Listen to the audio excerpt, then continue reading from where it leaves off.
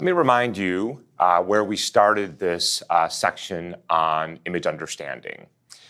We started by saying that there are going to be three types of learning or image understanding techniques that we are going to develop. There's the supervised learning regression. We've seen a number of those. We've seen least squares, we've seen weighted least squares, we've seen total least squares, and then we saw a series of different iterative least squares, steepest descent, conjugate descent, and gradient descent. All of them have one thing in common, which is they have some inputs, they have some models, they have an objective function, and they have an optimization to try to predict a real valued classification given some inputs. Okay. And now what we're going to do is transition to the second type of supervised learning, where we now have discrete class labels. So think recognize a person from their face. Think recognize a digit or a character from a scanned document, where now is this the letter B, or the letter C? Common to both of these will be this notion of supervised learning. There's this training set. We tell you what the class labels are or what the regression values are. You have to learn model parameters and then apply that into the future. And with this type of supervised learning, we're going to have the same game. We're going to have some model. We're going to have some objective function, and we're going to have to minimize that objective function. It's just that we are going to insist that we have these discrete labeled outputs. So let's look at a simple toy example here, where I have two classes characterized by two features, feature A and feature B. Now, what could these be? Well, let's say this is a medical diagnosis, and A is your red blood cell count, and B is your white blood cell count. I know nothing about biology or medicine. I have no idea if that makes any sense at all, but it doesn't matter. And you have two categorizations. Let's say healthy and let's say unhealthy, for example. So I'll have the output here be y equals 1 for healthy, and the output here y equals 0 for unhealthy. This could be any of the different things. It could be two image features that you extracted, the magnitude of the gradient and the orientation of the gradient, and I want to know, is this a face or is it not a face, for example. So A and B are the features that I extract from my data. Y equals 1 and y equals 0 are the labels that I associate with my data. And here, just for clarity, I've color-coded them so we can see what they are. And obviously, this is a toy example, so they're very nice and cleanly delineated from each other. So how do we do classification? Well, what's the game we want to play? Now, we want to learn some relationship between A and B that predicts y equals 1 or y equals 0. And so I could think about this as a regression problem. I mean, it's not quite the way to think about it, but I'm going to do that because it's going to lead to a more proper way to think about this in terms of class labels. So let's say we didn't know anything else. Let's say the only thing we knew are these supervised learning regression models, and we were tasked with this. Well, here's maybe a way we would approach this problem. I would like to predict y. And because I want to use least squares and I don't want to do something messy, I'm going to assume that I have some linear model in my two things that I estimate, A and B. And here's a linear model. I'm going to say that y is going to be predicted from a linear combination of A and B multiplied by two unknown scale factors, W1 and W2. Those are the model parameters, of course, and then maybe some constant term W0. This should look pretty similar. This looks very similar to what we were doing with line fitting, but I'm not doing line fitting. I'm not trying to fit a line through this data. That's not what I want. I want to be able to predict a label, y equals 1 or y equals 0, from the inputs. And I have arbitrarily said, not entirely arbitrarily, but I've said that here's my model, and I've made it a linear model so that I can use a least squares or a total least squares or an iterative least squares or a weighted least squares. All right, let's see what that's going to look like as an exercise to remind us how least squares works. So here's my model. What's next? Now that we have a model and we have some data, well, let's write out the objective function and let's minimize it. We know what to do now.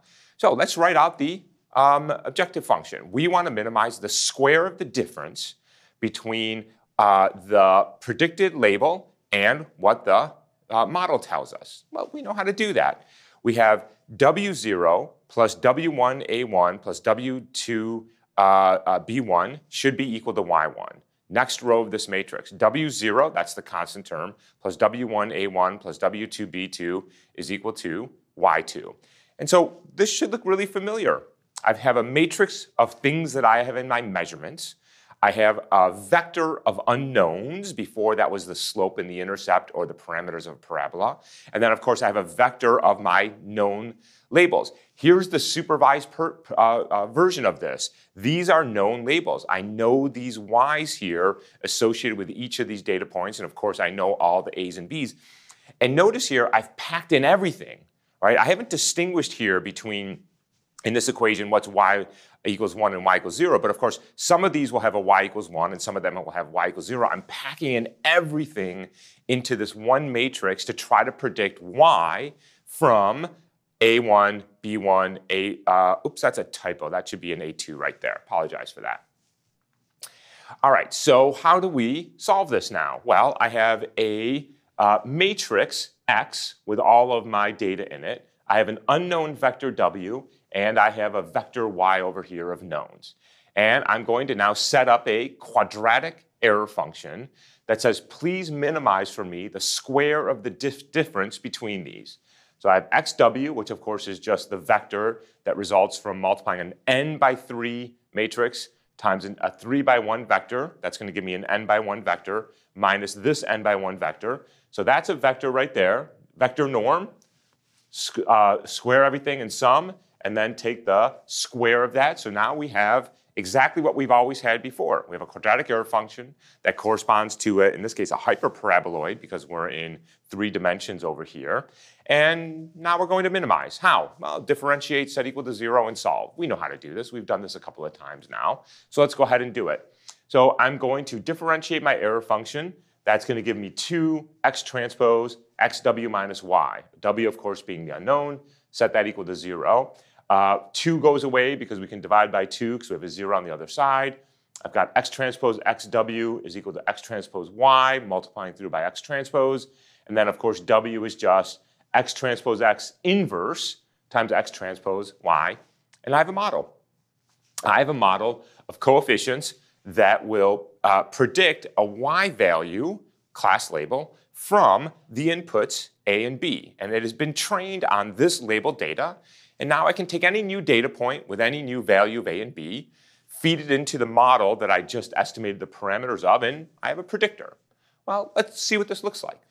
All right, I'm going to import some libraries here as usual. I'm going to have 20 data points. You see them over here.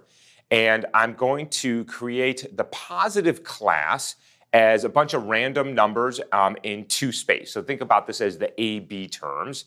So rand, n of them, and then I'm generating both the A and the B values. And then just because I want a clean separation between the 2 classes, I'm going to set the x values to just be the negative of those, and that's why you see this kind of symmetry here. So the red points are the positive class, and the blue points are the negative class. And you can see that they've been separated. One is positive, one is negative. Just a toy example of data. I need some labels. So now that's my A and B, if you will. Think of these axes here as A and B. I need labels. Let's call the Y label 1 and the positive class, the red class label 1, and the other one 0. Could have been 1, -1. It doesn't really matter at this point, whatever you want your label to be. And now I want to do the least square. So let's do a little bit of work. I need this vector of zeros, of ones rather, that's going to be O.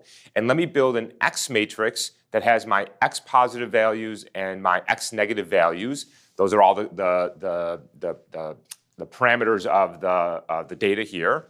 And then Y, of course, are my labels here. And now I've packed everything together into one big matrix. I've got the coordinates of the positive labels on top and the coordinates of the negative labels on the bottom. I've got the labels for the positive on top and the labels for the positive on the bottom, and that's what I've done here when I've stacked them vertically here. All right, so that's that big matrix with all the data and all the class labels. All right, and I'm just going to go ahead and plot everything to make sure I've got everything working right, so that's this right here. All right, let's go ahead and do the least squares now. So let's build the big matrix here. I've got the 0, 1, and then 1s. So that's A, B, 1. I flipped the 1. So instead of being in the first column, it's in the last column. So that's my big X matrix. My Y vectors with the class labels was already there from before. And here's my least squares. I've got M transpose M, M transpose Y, and I've got my least squares estimator U, which now has 3 parameters. What multiplies the horizontal coordinate, what multiplies the vertical coordinate, and then that constant offset term. All right, and now I have a model. I can predict things. So what is my prediction? So take the 0th and the first coordinate of the positive labels that you see here and multiply it by U sub 0, U sub 1, and then add U sub 2. That was what the model was. Take the horizontal coordinate multiplied by the first model parameter. Take the vertical coordinate multiplied by the second model parameter, and then add the third model parameter. And then the predicted Y is over here. Same thing. I've got the X negative, and then the constant term here. So these are my predictions. And then I can plot to see how well I did. How well did I predict the labels? And they look something like this. Now remember, I'm not trying to fit a line, so I don't have to draw a line through that. What I'm trying to do is figure out what are the labels. I wanted all the red points to have a label of 1, and all the blue points to have a label of 0. Could have been -1, it doesn't matter. It sort of worked. I mean, there's some things that go from a little bit more than 1.2 down to 0.6, and these things go from, say, 0.4 down to -0.2. So it sort of worked. I didn't really predict a label. Why? Well, I did regression, right? There was nothing in that classifier that said your numbers have to be 1 or 0. It said, please try to predict a floating point, a real value from these things. And it sort of worked. I mean, this isn't terrible. What could I have done now? I could put a threshold at, say, 0.5 and say anything greater than 0.5 is class 1 and anything less than 0.5 is class 0. And, you know, it sort of works. It's a little weird, though. And it's a little weird because I've sort of changed the problem. I started off with, I have these discrete class labels, 1, 0. And then I framed it as a regression problem, which generated a floating point, a real value between what? Well, I don't even know between what. It could have been a big negative number to a big positive number because I don't have control over that model. But it gives you some intuition as to how we might start to approach this classification problem. It's the same game. We need a model, we need an objective function, and we need to minimize it. And what we're going to start to look at are different ways of doing this that respect that notion of a discrete class, and we'll pick that up when we come back.